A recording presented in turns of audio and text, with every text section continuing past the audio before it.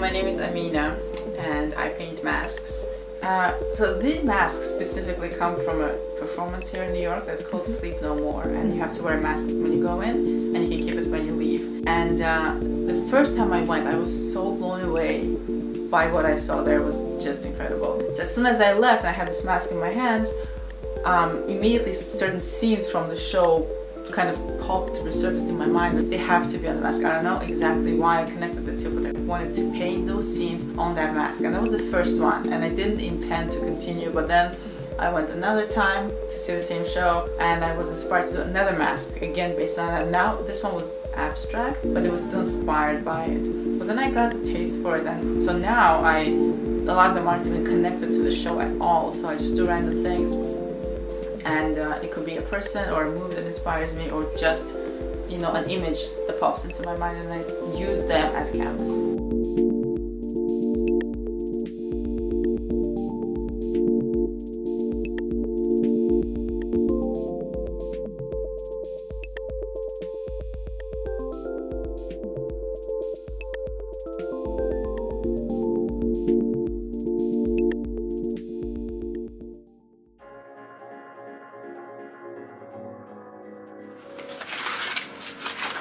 This is the one that started it all. And these are two scenes. That's me in one of them, and this one, the actors. And these are cards, which is a recurring motif. And these are masks, because people all wear masks. So these are basically audience members. The inside is also two other scenes. So once again, you see all the masks, because people are watching this scene. And this is another one. So that's four of the really cool scenes that I thought were really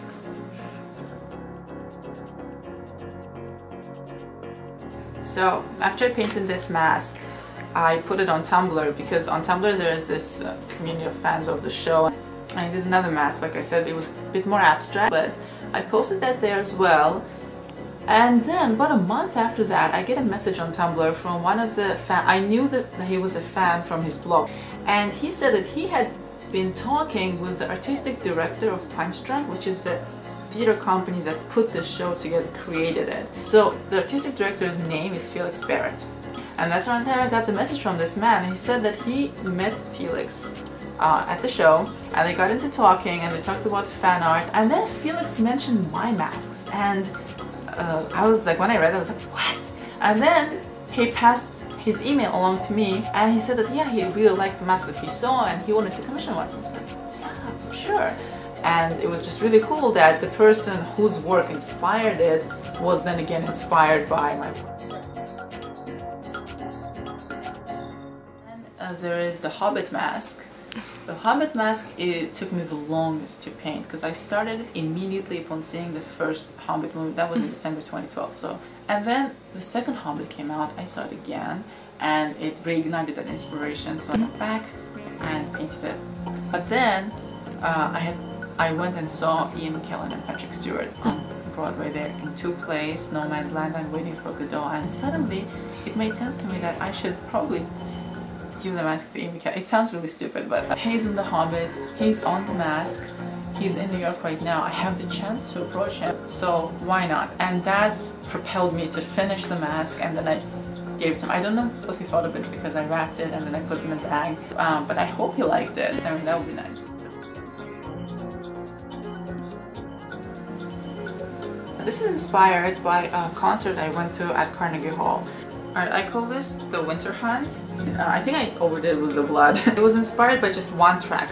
You can see this clock here. Has nothing to do with the song, has nothing to do with anything except a poem by Robert Frost. And it's called Acquainted with the Night. I really like the song Seven Devils by Florence and the Machine. There are like two girls here, but it's sort of like one person meant to be torn apart by these seven devils. It's really not my style. This was made to fit a man. I just wanted to use these colors. This is pretty obvious what it is. A lot of fun. That character for me is the epitome of what an actor can do. We don't even recognize the actor anymore. And that's the story of this mask. Whenever somebody asks me to have a mask to commission, or if it's a present for someone, I give it to a person. And that's what I really love when somebody has one of my masks.